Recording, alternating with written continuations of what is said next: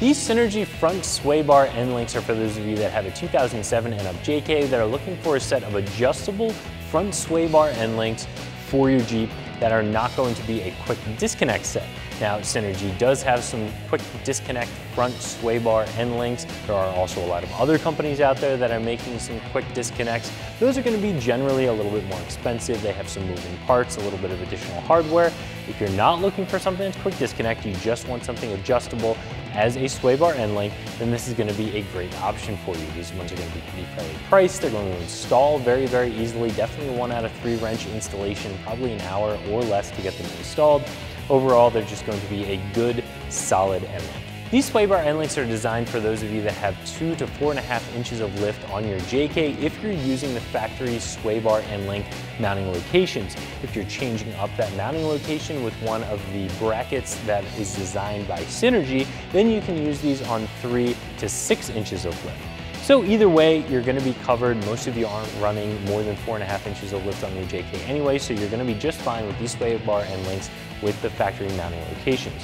Now, as you can see, these are going to be similar to a factory design, however, they are going to be adjustable. And what I mean by similar to a factory design is the fact that they have a tie rod end style end up here. This is going to be the top that actually attaches onto the sway bar, and then you're going to have a rubber bushing with a crush sleeve on the bottom where it attaches onto the axle side.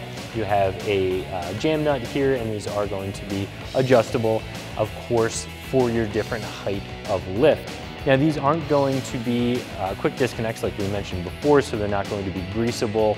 They're not going to have any of those additional pieces of hardware that come with a set of quick disconnects. So this install is going to be a very simple 1 out of 3 wrenches, probably only about an hour to get these installed. The first step is, of course, removing the factory sway bar end links, and then you can just bolt these directly in their place using the hardware that comes with these, as well as some of your factory hardware. Now, the length of your sway bar end link is going to depend on your lift and how your Jeep is sitting based on how much weight is on it. In general, you want your sway bar itself to be parallel to the ground when your suspension is halfway through its travel. So if your Jeep is sitting a little bit lower than halfway when it's just under its own weight, the sway bar is going to be aimed up just a little bit, a few degrees, and that's how most of our Jeeps sit.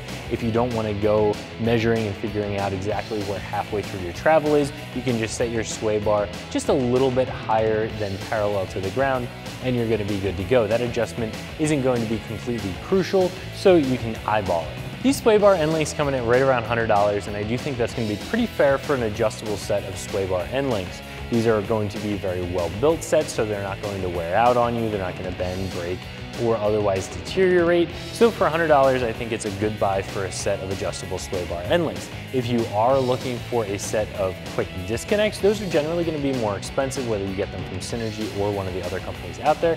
Again, because of the additional hardware and the additional moving pieces, but for a set of just straight adjustable end links, I do think these are fairly priced. So if you're looking for a strong and well-built set of adjustable front sway bar end links for your JK, definitely recommend these ones from Synergy, and you can find them right here at ExtremeTerrain.com.